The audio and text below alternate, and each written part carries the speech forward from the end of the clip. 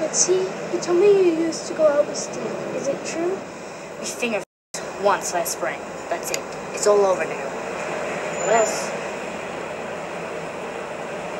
Well, I was wondering if I might have a chance if you wanted to go study with me. Not a chance. But... Sorry, Dawn, but that's like just the way it is. You don't cut it. What if I were something?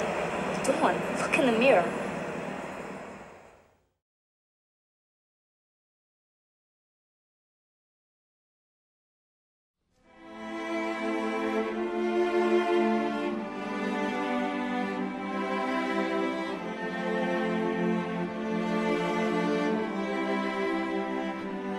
There comes a point in every child's life where they become aware of the world's perception of them. As young children, we are fiercely imaginative and unapologetically us. We don't have a sense of shame about our identities. Things like beauty and status don't mean anything to us because we aren't even aware if those things exist. But as we grow older, we tap into the world we live in. We learn what the world values, that it values beauty and intellect and status. And then we project those values onto ourselves. We learn that the way we look is not the standard of beauty admired and coveted by the masses. We think there's something wrong with us. We try to fix it with different clothes, with a different look. Fix it by being agreeable, by being quiet, by keeping our head down. Maybe then people will like us, but most of the time, they don't.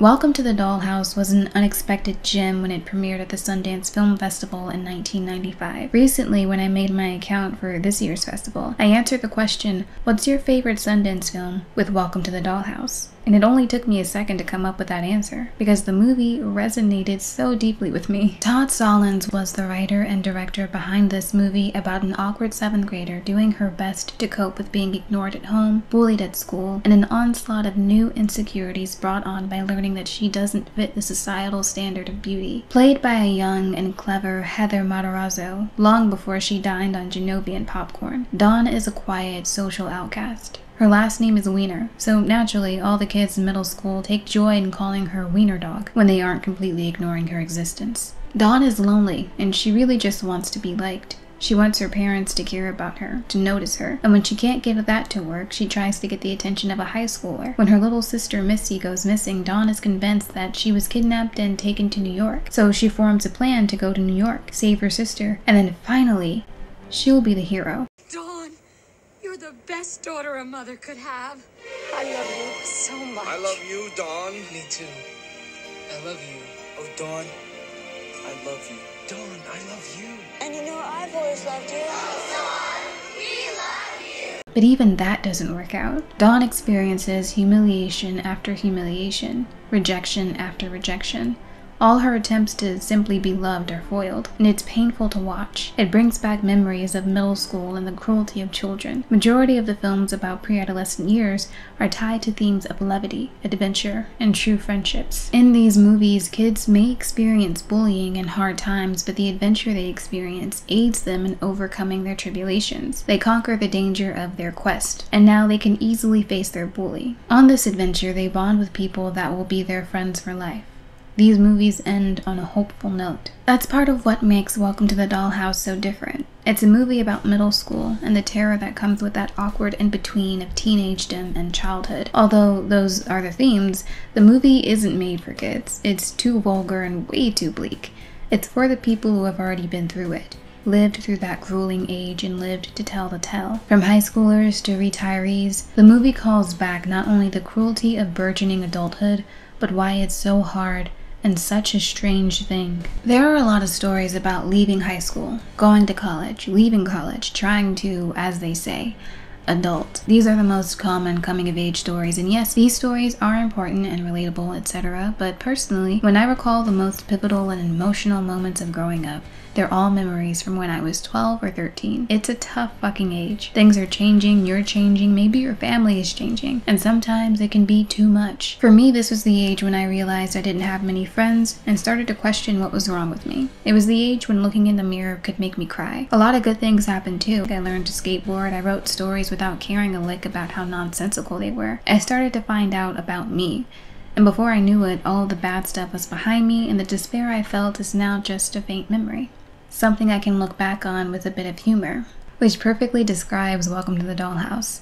It's a bleak affair, but when you're looking back on it as an adult, it's kind of funny. Callum Baker wrote about the two contrasting worlds of childhood and adulthood in a piece called Welcome to the Dollhouse, the ultimate coming-of-age film. The complicated blend of typical on-screen childhood tropes with more unsavory adult plot points becomes a rigorous commentary on just why growing up is so strange. Instead of trying to ingratiate itself into the viewer's very personal experiences, attempting to give some overbearing reassurance that it'll all turn out fine, it just joins you, an adult, at the end of it all, to look back and wince. Instead of seeing the world as we want to see it, in the simplest terms, the most convenient definitions, it de-aestheticizes the whole experience and reflects anew, with heightened realism, the simple fact that no matter how much we romanticize our teenage years and the people that were there for us, growing up is an intrinsically strange and lonely experience. Throughout Welcome to the Dollhouse, there seems to be no end to the despair,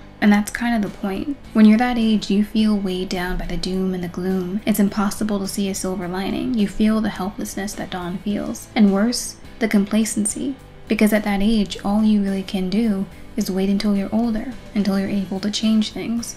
There's a scene where Dawn does try to change things. She attempts to hit one of her bullies with a spitball. She misses and hits her teacher instead, and in the principal's office, Dawn explains, I was fighting back. Whoever told you to fight back? in a way, those bleak moments prepare you for how life can feel like a series of unfortunate events. Dawn is all of us at that age. The movie is an impressive feat, and it's really a specialty of Todd Solondz that he blends really dark, dark scenarios with these poignant social and psychological observations in comedy. For example, Brandon, a character who terrorizes Dawn and bullies her only friend Ralphie, threatens to her multiple times. It's one of those moments where the juxtaposition between childhood and the darker themes hits the hardest. Brandon continues to threaten Dawn, and Dawn continues to follow suit with his plans. Her relationship with him is toxic and shocking, but it's not a huge deviation from what movies have been telling women about relationships for decades. Movies and parents have told little girls that when a boy pulls their hair or pushes them, they like them. We teach them that violence is love. In a way, Brandon and Dawn become a parody of this.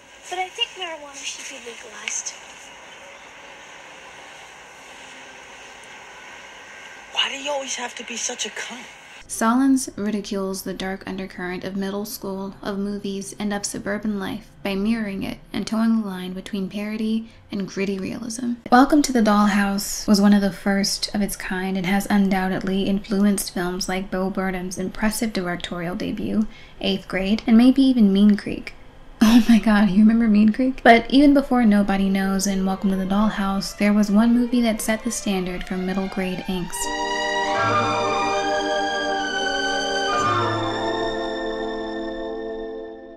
The 400 Blows, the iconic film from Francois Truffaut, was perhaps cinema's first look at the trials of early adolescence. The story follows Antoine Donnel, a 14-year-old who was misunderstood by his parents and teachers and authority figures. Arriving 7 years before Robert Bresson's Mouchette and nearly 10 years before L'Enfant Nu, Les 400 Coups, or The 400 Blows, was an instant classic. It was one of the big founders of French New Wave cinema. In the film, Antoine is a kid often left to his own devices.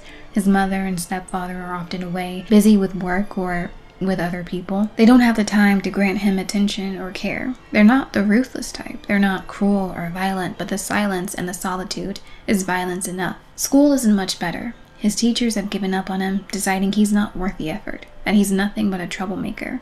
And Antoine's parents, who barely know him, rely on what others have to say about their son's character. So everyone thinks of him as a troublemaker, and Antoine goes with it. If everyone tells you you're going to turn out to be one thing, it's easy to start believing it, to just throw in the towel. Things go sour for him at every turn, and eventually he ends up in a juvenile home, branded officially as the troublemaker everyone always made him out to be. Welcome to the Dollhouse is like Les 400 Coups in many ways. Both lead characters are young teenagers on the cusp of adolescence, and both are beginning to understand their place in the world, a place not of their choosing but one carved out for them. Both are left to their own devices, all but abandoned by their parents and disregarded by their teachers. In my now unlisted video on Euphoria and the conventions of the teen drama, the video is fine, I guess. I go into detail about when movies started to center around and be catered to the teenage market, and all that's fine. It's just that I made it 2 years ago, and it doesn't really reflect all the complexities I feel about Euphoria now, so anyway, I talked about how media for teenagers exploded onto the scene after Rebel Without a Cause. Since then, a lot of TV shows and movies about coming of age or growing up are about people from the ages of 15 to 19, honing in on those high school years. In America, these high school movies were steadily on their way to becoming all the rage. High School Hellcats in 1958, The Delinquents in 1957, the list goes on. And in France, at the tail end of that decade, Francois Truffaut was telling a different kind of story about growing up, and it turned out to be one of the best movies, and one of my favorite movies, of all time. In the years since The 400 Blows, we got films like Mouchette and L'Enfant Nu, but the cinema of pre-adolescent despair died down until 1995 with Welcome to the Dollhouse. In the years since, we've seen films like We Are the Best, All About Lily Choo Choo, Kid with a Bike, The Inevitable Defeat of Mr. and Pete, The Fits, and 8th Grade. All films that focus on that particular uncomfortable age, looking back on all the moments that shaped us with a new, inviting lens. In some of these features, you can see the influence Dollhouse had, but its influence has never been limited to this. You see glimpses of it in Saved, which is the best movie ever. I am filled with Christ's love. In Ghost World, Drop Dead Gorgeous, Election, I could go on. And all of these, every movie I just mentioned, scratch that, every single one I've mentioned in this video, is one that I highly recommend. And I can see Dollhouse's influence on some of these, even if it's just a slight glimmer, and I love that. I want to talk about Heather Matarazzo for a second. Her performance in the movie is absolutely stunning. I think even as a child, she had this empathy for the characters she played that made all of her performances feel very genuine. Welcome to the Dollhouse did great things for Todd Solondz' career, and even for Matarazzo, briefly. The movie thrusted her into the limelight suddenly, but it came with the knowledge of how the world viewed her and valued her. It was strange because I never thought about the characters that I played when I was younger, but it wasn't until I became an adolescent that I started hearing words such as ugly or plain. I started to get a firm grasp on how other people saw me, and I took other people's views of me as absolute truths. Her role as the awkward Dawn Wiener had her typecast as the nerdy girl, the outsider, the plain one, and it was something that affected the way she saw herself for years. But she never placed blame on the film or the character. Despite Dawn being a product of Solondz's imagination, I'd argue that no one loves her more or has more respect for her than Heather. So in 2016, when Solondz's film Wiener Dog came out, it stung when Matarazzo found out that Dawn Wiener would not only be making an appearance in the film, but that she was to be portrayed by Greta Gerwig. Through Twitter, she found this out on Twitter. Of course, my ego was bruised. I found out about it on Twitter. I felt sad and hurt. But people grow and people change, and that's part of life. I wanted to talk about that last part because Heather makes the film really click. She's perfect as Dawn, and she's my only Dawn Wiener, and that's that. Next! I'm Haley. I have a cat. Irrelevant. November 30th. Today was my birthday, and I got an American Girl doll. But Jackie said she already had that one. I hate her and her stupid face. Take her doll and chop off her head. Special world, little girl.